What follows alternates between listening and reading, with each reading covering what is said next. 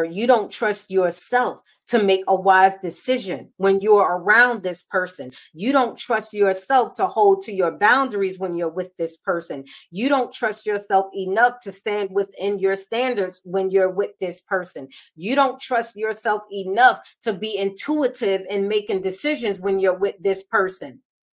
It's not so much you're not trusting them, you don't trust you. So when you trust you, you absolutely trust individuals to be exactly who they are. And the minute they show you who they are, and if it's not in alignment with the type of person that you want, need, deserve, right, that is going to treat you according to the way you treat yourself, then baby, you understand that, hey, you have to go. It's a return to sender. It's no second guessing in that. You do not sacrifice your standards. You do not sell